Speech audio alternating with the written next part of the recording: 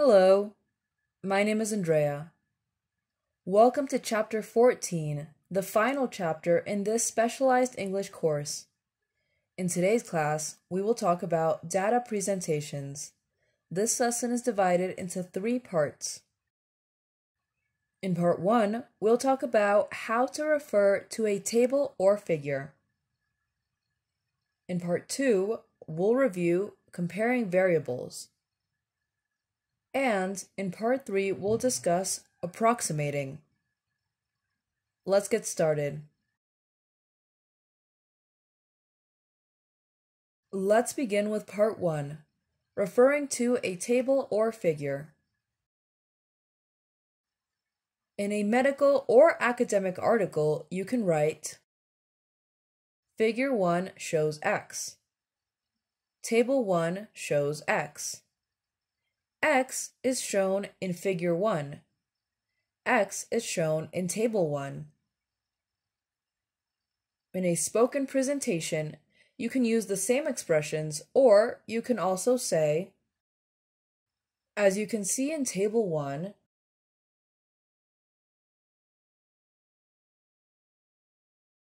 now, let's move on to Part 2, comparing variables. When you refer to a table, you will often need to compare one variable with another. Let's see some phrases that express comparison. For example, we can say, X was twice as effective as Y. X was 3 times as common as Y.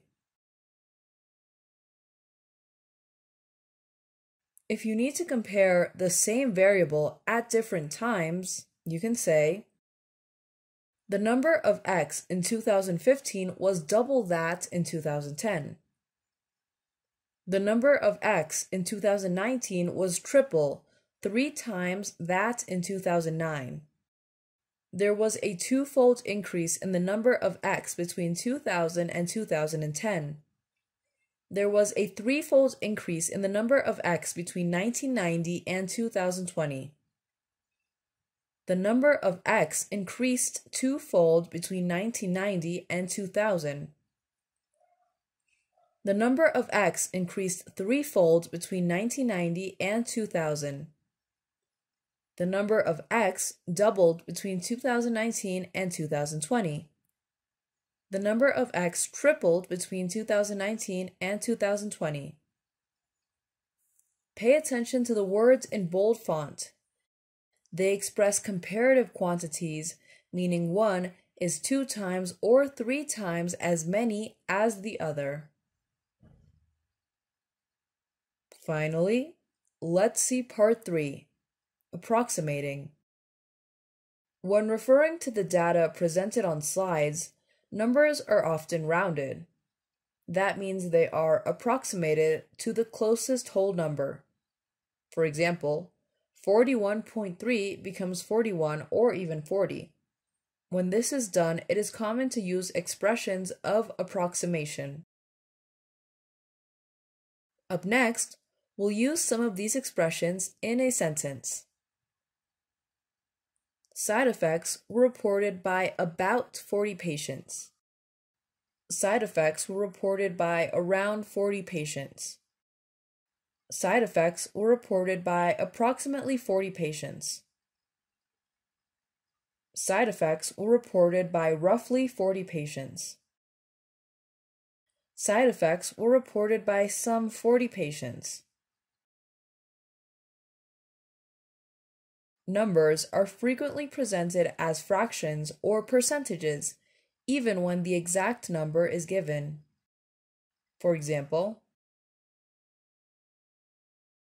roughly 2/3 of patients reported side effects.